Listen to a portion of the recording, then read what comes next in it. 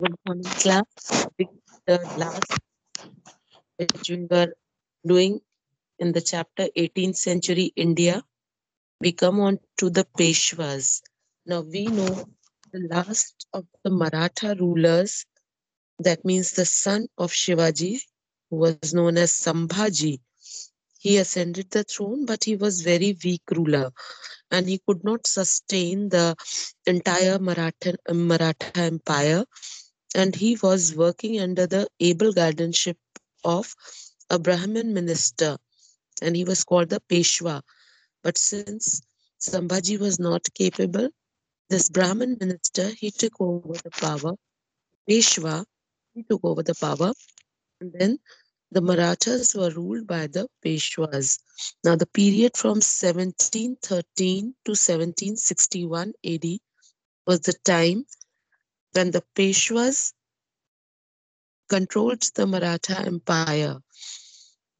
In 1713 AD, Shahuji appointed Balaji Vishwanatha as the Peshwa or chief minister. Please underline Balaji Vishwanatha, underline Peshwa, and the other meaning of Peshwa is the chief minister.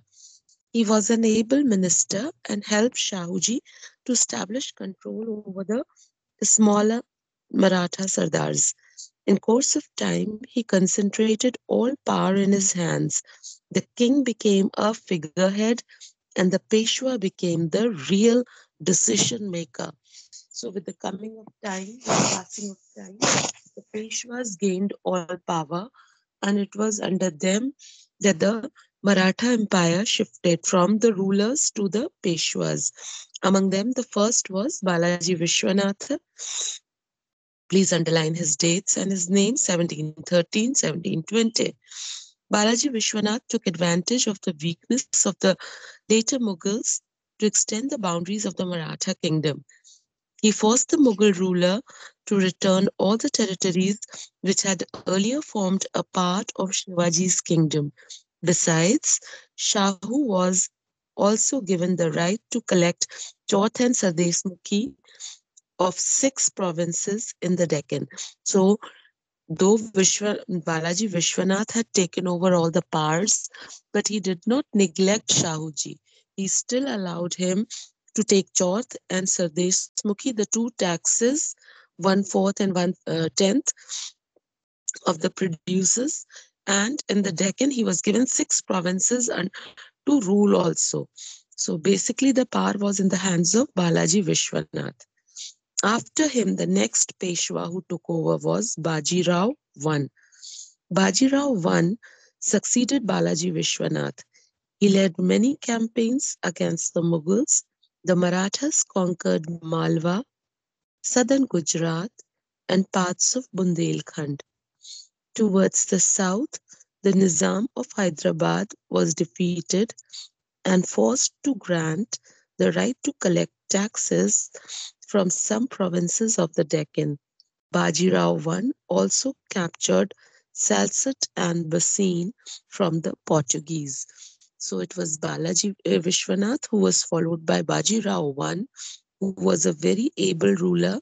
He was also a Peshwa and he conquered the following parts. Please underline Malwa, Gujarat, parts of Bundelkhand. He even captured the south area, which was under the Nizams of Hyderabad, and he also captured Salsette and Bassein, which was a Portuguese territory in India. The British, just like British had come as trading units, same had the Portuguese. From Portugal they had come, and they had also come as trading units, and they were establishing their feet in these two places called Salsette and Bassein. So it was him who went and captured it. After him was Balaji Bajirao. Balaji Bajirao was the next Peshwa after the death of Shahu in 1749 AD. He became the leader of the Marathas. He shifted the capital from Satara to Pune, that is Pune. During his reign, the Maratha armies reached as far as Bihar and Orissa in the east, and Delhi and Punjab in the north. the kingdoms of Mysore and Hyderabad were forced to cede territories and pay tribute. Under him, the Maratha power was at its peak. Now, Balaji Baji Rao, he was the next one.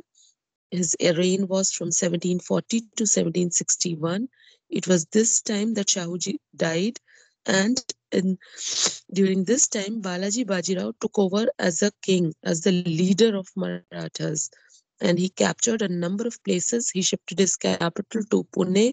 From Satara, it was shifted to Pune. Then they captured Bihar and Orissa and even Delhi till Punjab. They had tried, and also the kingdoms of Mysore and Hyderabad. Mysore and Hyderabad, do you remember? Mysore was under Tipu Sultan and all, and Hyderabad under the Nizams. You remember, children? So these were the places which were also ceded by the Marathas under the able leadership of Balaji Baji Rao.